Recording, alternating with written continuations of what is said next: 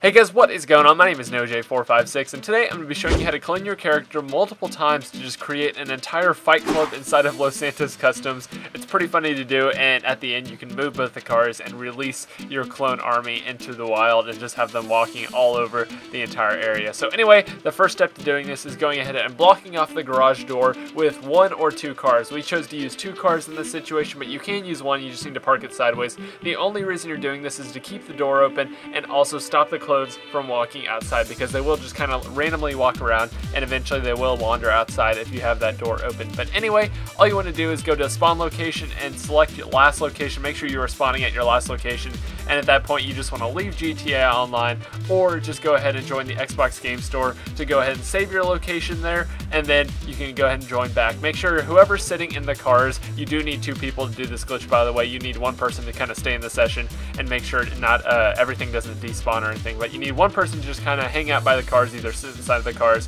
or just sit there. You need to make sure he is the host though. If not, you'll have to get an invite back from him before you can start doing this glitch. But basically, make sure he's the host, leave the session, join back, and every single time you do this, there will be a new clone of your character walking around the garage, and they will get a little hostile towards each other if you have more than one person doing this. But you can really fill up this garage super fast if you have like 3 or 4 people working on this. And it's really funny because the clones will just keep fighting each other, they'll start fighting you, and it's just a lot of fun all the way around. It's kind of a harmless glitch, nothing really happens, and you do have to do it inside of Los Santos Customs, which is kind of stupid, but other than that, it's just a really harmless fun glitch. It's something you can do for fun, and it would also be really good for any sort of movie making. If you wanted to like have an effect of you talking to your conscience or anything like that, it'd be really good for that. And anyway, that is about it for this glitch. So if you did enjoy the video, be sure to hit the like button. If you did not enjoy the video, leave a dislike and let me know what I can do better to earn that like from you in the comment section down below. Thanks for all your support once again. Thank you so much, and be sure you subscribe if you're new around here. So anyway, my name is NoJ456. I will see you guys in the next video,